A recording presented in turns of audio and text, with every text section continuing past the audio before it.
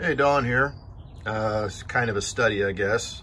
I was just going through my Bible this morning and just jotting down some notes, reading some stuff, and I thought, well, maybe I'll put this into a quote-unquote study.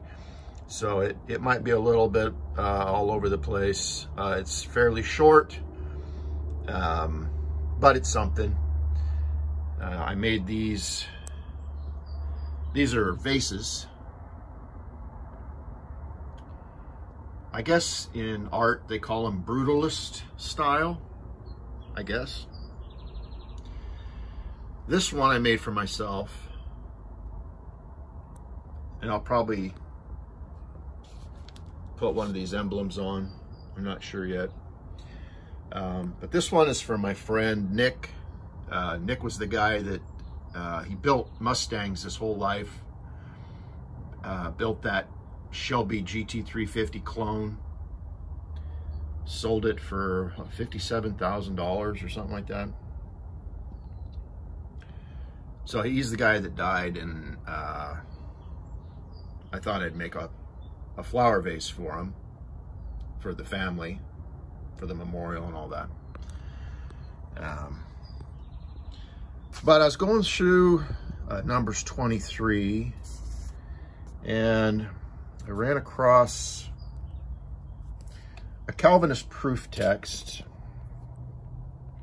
God is not a man, this is Numbers 23:19. God is not a man that he should lie, neither the son of man that he should repent. Hath he not said, and shall he not do it? Or hath he spoken, and shall he not make it good?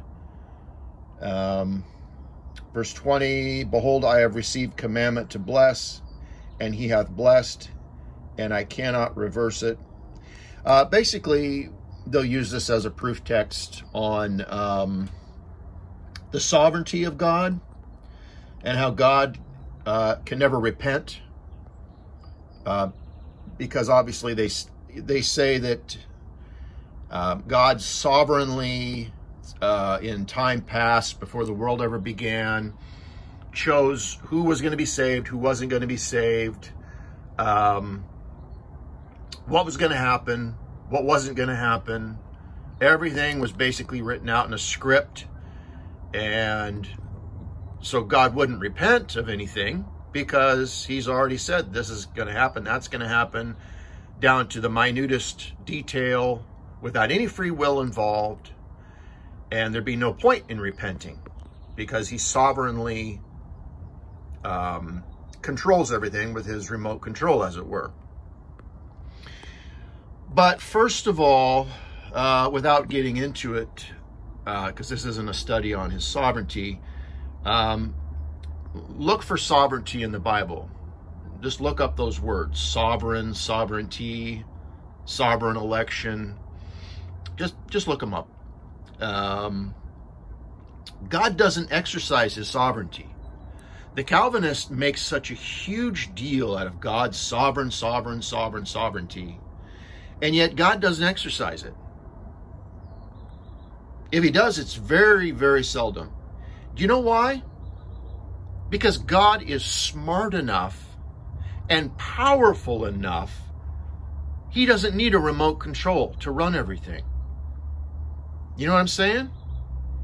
He gets in the ring with you and says, hey, I'm not going to tie your hands behind your back, and I'm not going to use any weapons. You make any move you want, we'll fight fair, and I'll still win. Or if he wants to play chess with you, he doesn't need to make the moves for you in order to screw you up. He lets you make any move on that chessboard you want to move. Do anything you want. He's still going to win the chess game. He's that smart. He allows free will and still wins it his way. Can God supply a table in the wilderness? Well, don't you know that the devil can do? Yeah, he can. God can do anything. Even though the devil knows he's going to supply a table in the wilderness with manna at Sela Petra, God will still do it, and it will still come out right. because he's that smart and he's that powerful. He'll let the devil do anything he wants. The devil knows that God's going to do that. The devil knows that he's going to set up the Jews in Sela Petra and feed them manna. It's like, go ahead, do what you're going to do. I'm still going to preserve them. I'm still going to win. And God does repent. God does repent. Genesis 6. And once you get to know God through the Bible, you find that the God that you find in the Bible is so much more likable. Is that the word? Lovable? I mean, I really love the God that I read about in the Bible. The sovereign Calvinistic God, or the God of the Mormons, or the God of other perverts. It's just not right. It's not the right God. It's just like, no, that's not my God. No. Fall in love with the God of the Bible. Genesis chapter 6, verse 5. And God saw the wickedness of man. So he's sitting up there, and he sees something. He sees the wickedness of man was great in the earth, and that every imagination of the thoughts of his heart was only evil continually. This is something the Lord is observing. This is something the Lord is dealing with. And it repented the Lord. It repented the Lord that he had made man on the earth, and it grieved him at his heart.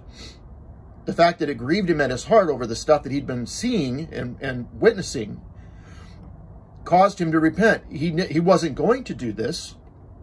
This wasn't the original plan. The original plan was in Genesis 1:1 and Genesis 1:2. And the Lord said, I will destroy man whom I have created. That wasn't the original plan. From the face of the earth, both man and beast and the creeping thing and the fowls of the air. For it repenteth me that I have made them. I'm sorry I did it. I thought I was doing the right thing here, and now I'm sorry I did it. Now again, God is smart, and God is powerful. So he works the thing out. He finds Noah, sees that Noah is perfect in his generations. He's walking before the Lord. And God says, okay, I got an idea. Amen? This wasn't decided before the foundation of the world sovereignly and all that. He sees Noah and he's like,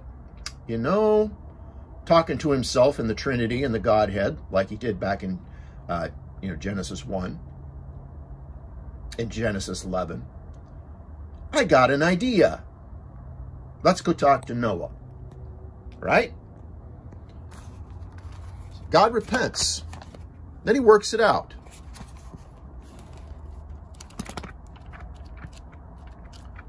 1 Samuel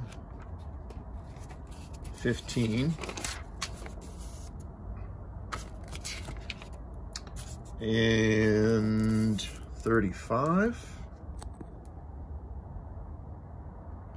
And we know this is where Saul refuses to kill Agag. Refuses to kill all the animals, the beasts that he was told to kill.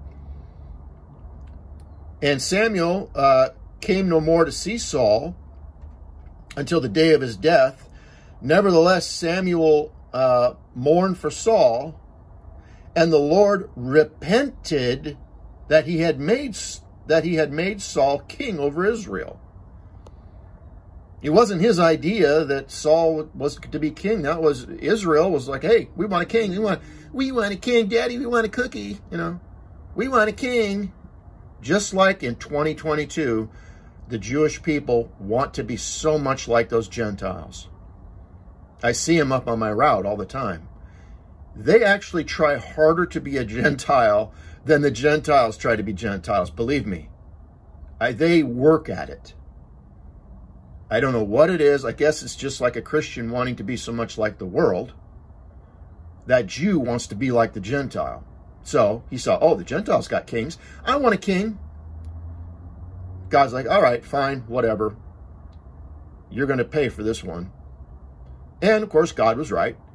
And then he repented. He's like, you know, I'm sorry I ever did this. I repent that I ever made Saul king over Israel. What a mess.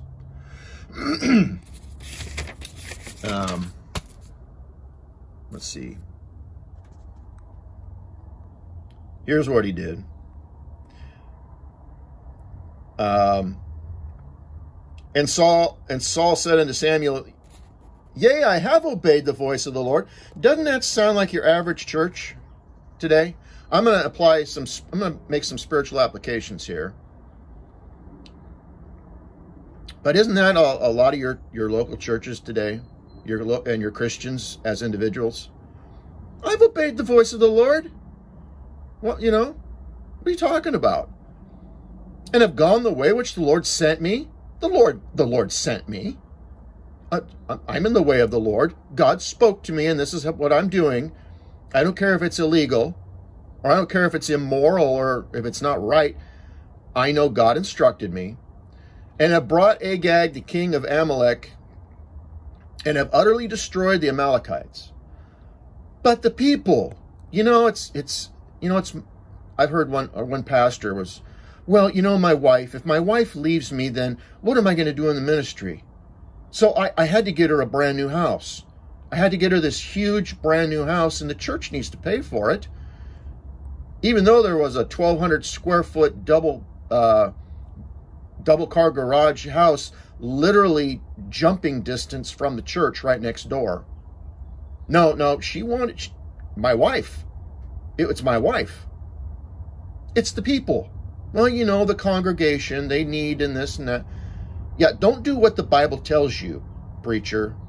Don't do what you're supposed to do. Blame it on the congregation. Blame it on your wife. Blame it on anything. Blame it on the lost people. Why don't you blame yourself? He wouldn't blame himself, would he? Saul wouldn't blame himself. But the people took of the spoil, sheep and oxen, the chief of the things which should have been utterly destroyed, to sacrifice. Here was our motive. It was a good motive, to sacrifice unto the Lord thy God in Gilgal.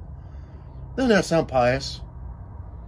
And Samuel said, hath the Lord as great delight in burnt offerings and sacrifices as in obeying the voice of the Lord? Where was your King James, preacher?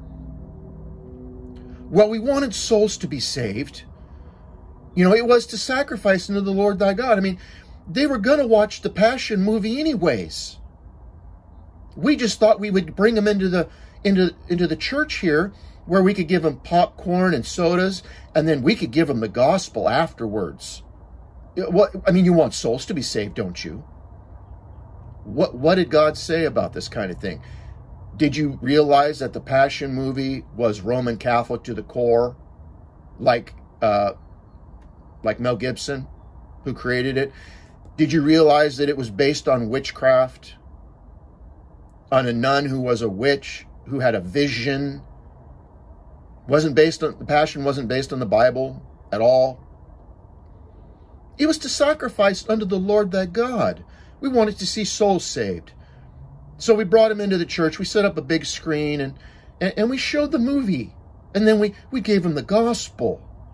And 6 people got saved. Hallelujah. Praise hallelujah. 6 people got saved. Haven't you heard this stuff? You've heard this stuff. And Samuel said, hath the Lord as great delight in burnt offerings and sacrifices as in obeying the voice of the Lord? Behold, to obey is better than sacrifice, and to hearken than the fat of rams. Well, 6 people got, it doesn't matter. You follow the book.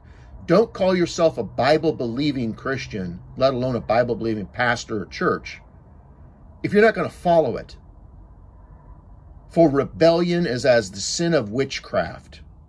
You're a coven, essentially. You're not a church. You're not a Bible-believing church. You're a coven.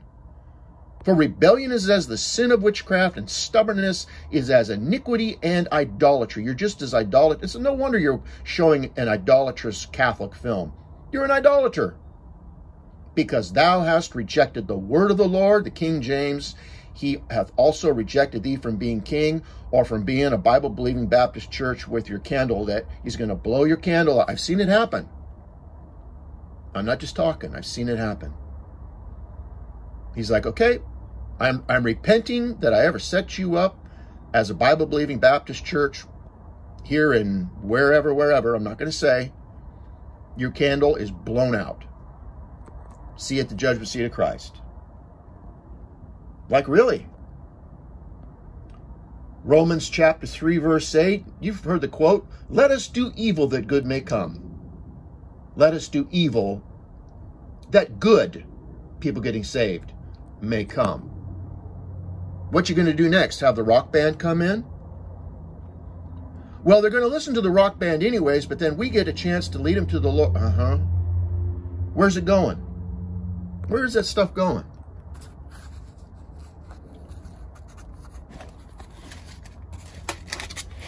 Amos 4 and 5. Come to Bethel and transgress. Bethel, the house of God. Nothing's ever changed. Come to Bethel, the house of God, and transgress. In Gilgal, multiply transgressions, and bring your tithe. Bring your sacrifices every morning and your tithes after 3 years. And offer sacrifice and thanksgiving with leaven. Come to our worship service, where we offer a worship service with leaven on Sunday morning. And proclaim and publish the free offerings, for this liketh you. It sure does. O ye children of Israel, saith the Lord God.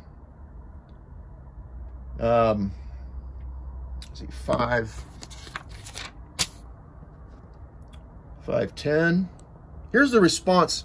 Here's the response they have of guys like Don Nesbitt and maybe yourself when you point this stuff out. They hate him that rebuketh in the gate, and they abhor him that speaketh uprightly. Amen? That's what they do. Oh, he's so negative. He's such a hater. He just has nothing good to say. He's against everything and everybody. He thinks he's right and everybody else is wrong. Verse 21, God speaking, I despise your feast days. Well, we go to church Sunday morning, Sunday night, Wednesday night. We have prayer meeting. We have choir practice. I despise your feast days, and I will not smell in your solemn assemblies. Though ye offer me burnt offerings and your meat offerings, I will not accept them. Well, you know what we've done for the Lord? Our church is so powerful. Oh, we've supported all these missionaries, and we've done this, and we've done that, and we've done this, and we've written books, and blah, blah, blah. I will not accept them. Smoke at the judgment seat of Christ. Neither will I regard the peace offerings of your fat beasts. Take thou away from me the noise of thy songs. He doesn't want your worship service because you stink. He doesn't want to hear your song service. He wants you to get your act straight. He wants you to start following what the King James Bible tells you to follow and start floating your boat correctly. Then start singing your songs and having your praise service and all the rest of it. Get your act right. Straighten your church out. People, not going to do it. For I will not even hear the melody of thy viols, thy choir service or whatever. Verse 24, here it is. But let judgment run down as waters, and righteousness as a mighty stream. Hath ye offered unto me sacrifices, offerings in wilderness 40 years, or cease so on forth. I'm applying it spiritually. But you get it. And unfortunately, some of you got it this morning. Amen? You're like, yeah, I know.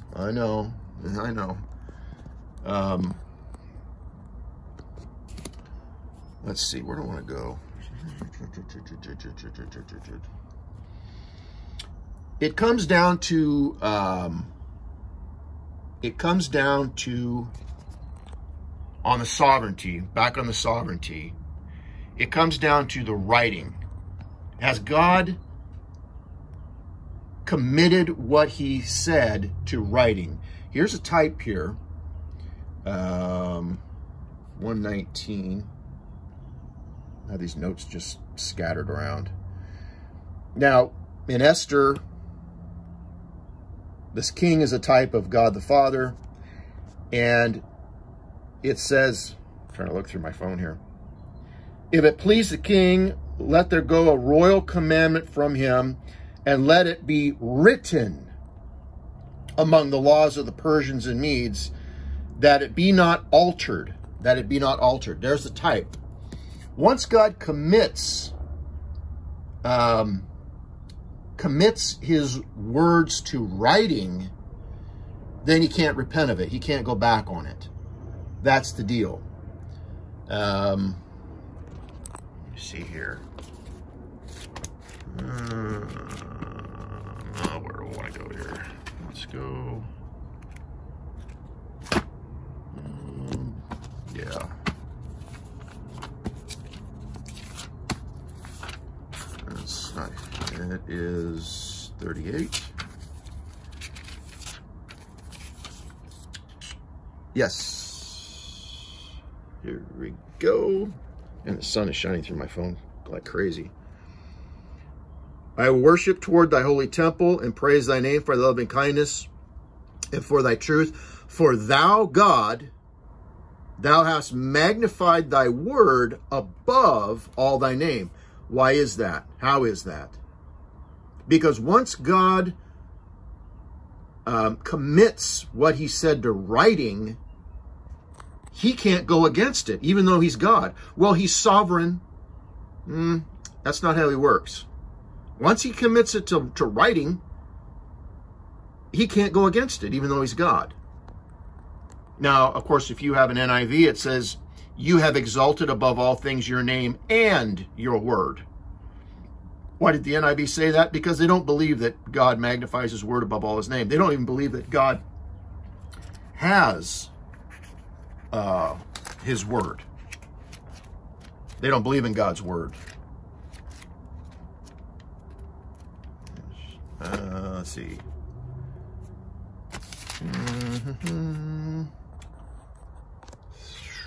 3-4. Man, the sun is crazy. I'll just read here without looking through the phone. And Jonah began to enter into the city a day's journey, and he cried and said, yet 40 days and Nineveh shall be overthrown. So this is what God, now, yeah, verse 3. So Jonah arose and went to Nineveh according to the word of the Lord. All right, but this is the spoken word of the Lord. This isn't something Jonah read. So he goes in and he tells Nineveh what God said to him. Nineveh shall be overthrown. Sovereignty of God. But this heathen king knew more about God than the Calvinists did. Verse 8, but let man and beast be covered with sackcloth and cry mightily unto God, yea, let them turn. God wants you to repent. You're not sovereignly elected to damnation or to salvation. You have a chance here. You can change the decree. Let them turn everyone from his evil way and from the violence that is in their hands. Like women fighting in, what's it called? AMA, martial arts. I don't even know what it's called. I don't watch it. The ultimate fighting in the cage and all that. Now they have women doing it. Just like back before the flood of Noah.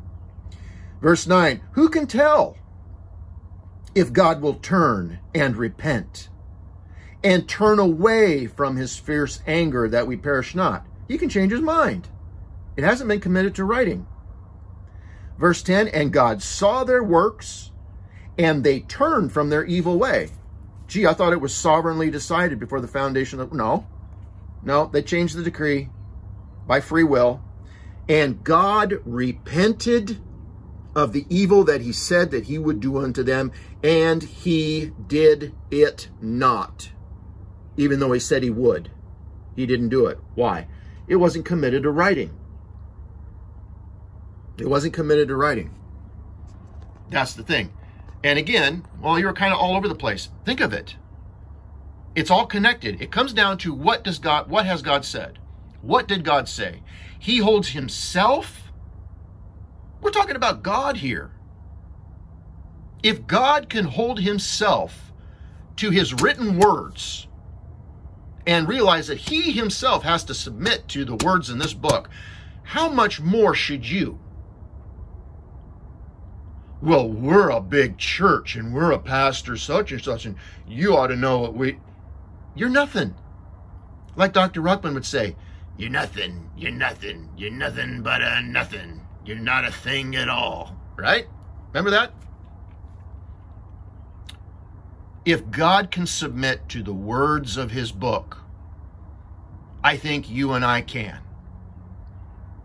He holds his book, his word, above all his name. That's the highest thing. God's not going to do anything wrong to get someone saved. And the Bible says that he's not willing that any should perish, but that all should come to repentance. And yet, he won't do one wicked thing. He won't do one wrong thing to save anybody. Well, this will bring people into the congregation. Then God wouldn't do it. Well, this will get them saved. If it's wrong, God wouldn't do it. Always comes back to the book, doesn't it? Well, hopefully you got something out of that. Blue Collar Study. Amen.